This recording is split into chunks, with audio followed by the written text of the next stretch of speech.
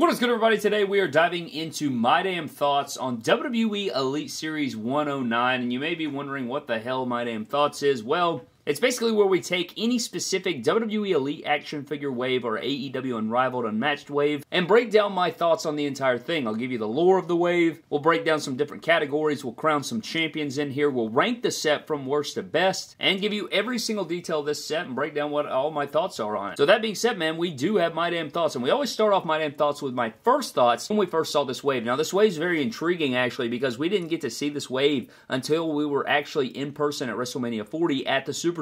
We didn't know what this wave looked like. We didn't know what we saw some renders. We didn't see everything. We didn't know we were getting a suited Cody, all these different things, and then bam, they dropped it on us. And so my first thoughts were pretty good. You know, I like to see it in person. I thought it was pretty cool. You can kind of see my first thoughts on the channel. If you go to my first day at the Superstore, we break down all these figures, and I kind of give you all of my thoughts right there in it, man. But my first thoughts were solid, and I know this jacket doesn't come with Rollins, but we're going to live with it. It looks better on there than without it, and the sunglasses. The guy didn't come with nothing. But my first thoughts were very solid. It's a very solid wave of figures overall, and after all of our reviews have been completed here, I still like the wave. I think it holds up. It's definitely better than Elite 108 for sure. Now we're getting into who I think the shelf warmer in the set is, and unfortunately it is going to be Bayley here. I just think that the rest of the set is pretty damn good, and it's a bunch of superstars that people are going to want, so I think Bayley is the shelf warmer. If she had the championship, it would have helped her case, but it is a damage control Bayley. She's not even in damage control anymore, and she does have basic feet and stuff, which doesn't really contribute to it shelf warming. Women's figures just don't perform as well at retail shelves as the men's figures. It's just kind of a fact. Depending on the character, obviously there are exceptions to that rule, but that does seem to be the case most of the time. And her Survivor Series Elite did shelf warm quite a bit, so I'm going based off those different factors there. In terms of the opposite of that, the hottest figure in the set, I personally feel that it will be the Seth Rollins. Now, it's not particularly because this Seth Rollins is just the greatest figure you've ever seen. You know, he doesn't come with this jacket. He doesn't come with these sunglasses. I put that on there myself, but he does come with something that I think a lot of people are going to want, and that is going to be the new World Heavyweight Championship. When people see this on the shelf, it is over. They're grabbing this. This is the first time we've seen this in the line. This is going to be the first figure out on retail shelves,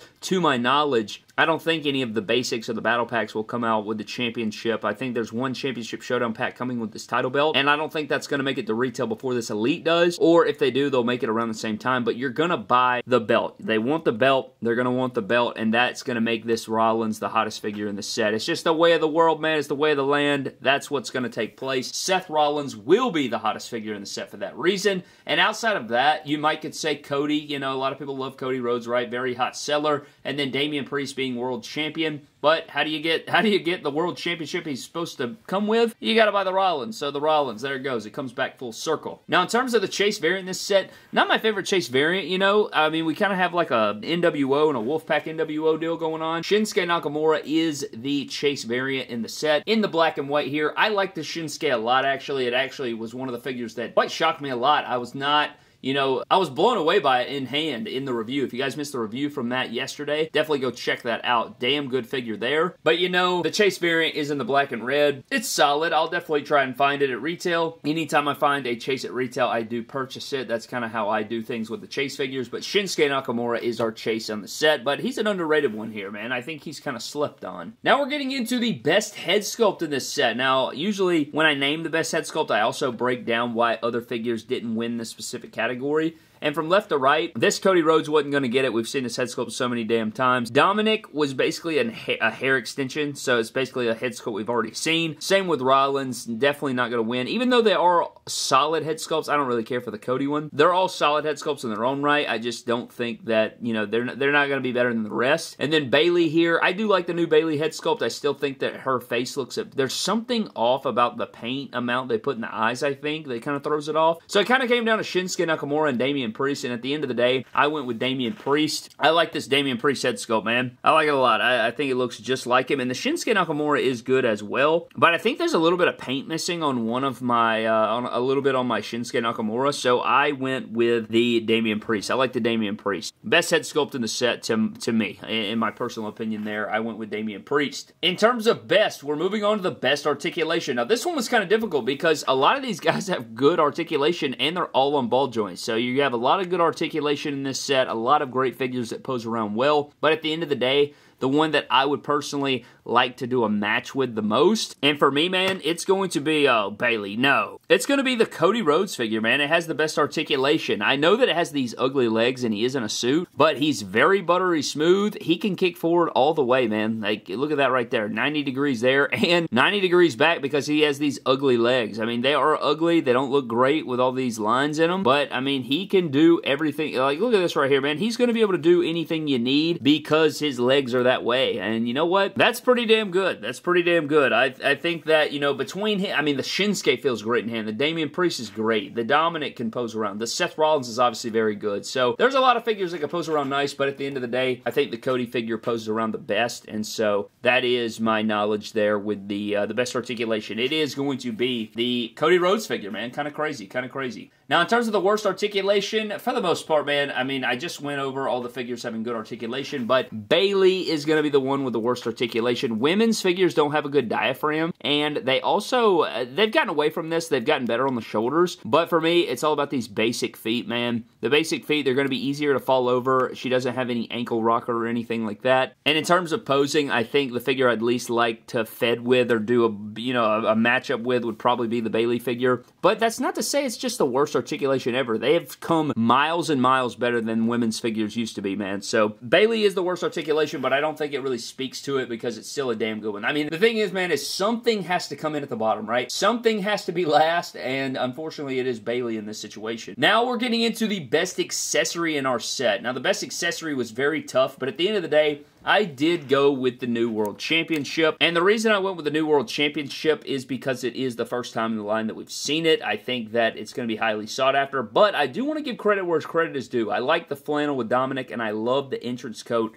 that does come with Shinsuke Nakamura. That entrance robe is damn nice, and it definitely deserves some flowers. A very good piece. I actually almost gave it to this thing, but I thought that, you know, the championship is the championship. I think a lot of people are going to be wanting that championship, and so I did, I put it as a championship, but it was very close. I did want to, you know, make an honorable mention to the Shinsuke coat, because the Shinsuke coat is damn nice, but that is all of our categories, man. Now we're running into our ranking of this set, and to do so, we are going to remove these guys from the screen, and we're going to break down our criteria for ranking this set, and explain to you why these figures are coming in at where they're coming in. So obviously, just because a figure comes in at number 6 doesn't mean it's the worst figure of all time, and it doesn't have any good things about it, and I just hate the figure and whatever. And just because a figure's number 1 doesn't mean that it's without flaws and it's just the greatest figure of all time. And then we have our other criteria like excitement level for the figure, how the figure feels in hand, the details and the execution of those details, likeness to the character on my television, head sculpts, accessories. All of these things play roles,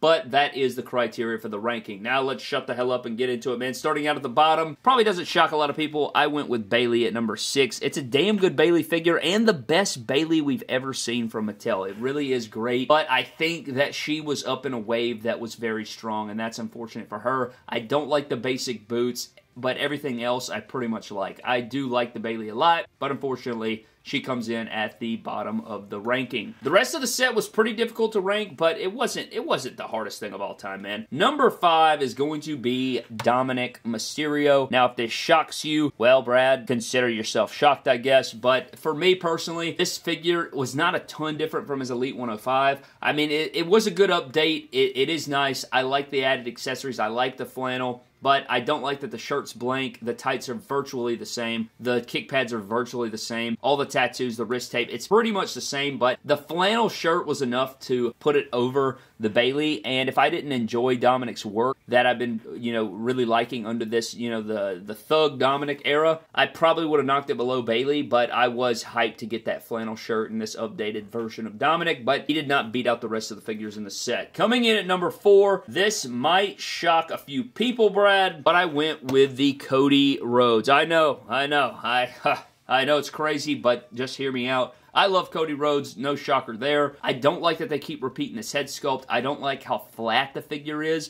I also feel like the figure is a little too short. Just the gray tones of this, it's just a very, it's a Cody in suit, but it's kind of a lifeless Cody in suit. They could have really done a lot of cool things here, and while I love Cody, there was ways to upgrade this figure. and I just think that the rest of the figures in the wave are better at the end of the day. They just are. Even though I love Cody and I love his figures and I love suited figures, I think the figure could have been just way better than this one was. So there is that. Coming in at number 3, I went with Shinsuke Nakamura. This figure really shocked the hell out of me. I was really blown away by the Shinsuke, the feel in hand, the cloth goods, the posability, the likeness. Just a very strong Shinsuke, and you can kind of see that hype played out with Cody right there, man. I mean, look at the differences that's going on there between Dominik, between Shinsuke. Kind of solidifies what we were talking about there. So, yeah, the Shinsuke Nakamura figure is really damn good, man. But let's get into number 2 and number 1. And for me personally, it was a tight race, but at the end of the day, I went with Damian Priest at number 2, and I went with Seth Rollins at number 1. No shocker there. Really enjoy the Seth Rollins figure. You get the new title, the new formula with a new gear. I know that he didn't come with this jacket, man, but throwing that jacket on there kind of adds to the incentive of the figure. You know, being able to fix a figure up and really make it. But even if you take the jacket off, I still like it better than the Damian Priest figure, and the Damian Priest is very good. I like the Damian Priest a lot. I love the sculpts, love the head sculpt. Damian Priest figures are amazing with the sculpts and everything, and a lot of people may have that as number 1, but I have Seth Rollins at number 1. And I think that it's a damn good piece, man. So that is my ranking of WWE Elite Series 109. But down in the comment section below, I'd like to know what your ranking is of this set. How do you feel about this set overall? Did you think it was a good set? I would love to know all your things down below, man. But I think that is going to wrap up our My Damn Thoughts episode on WWE Elite 109. Hope you guys did enjoy. I'd love to know where you stand down below. Of course, you can grab these figures at Ringside Collectibles. Use promo code MD Toys to save yourselves 10%. But that is pretty much going to wrap the video, man. Huge shout out to our Patreon members of the MDT channel, man. Thank you guys so very much for all you do, man. Every single time. I say it every day because I mean it every day. But thank you guys so very much for all that you guys do. Follow me on Instagram, Twitter, and TikTok at MyDamnToys. I will see you guys next time, man. Have a blessed one. I'll see you guys later. Peace.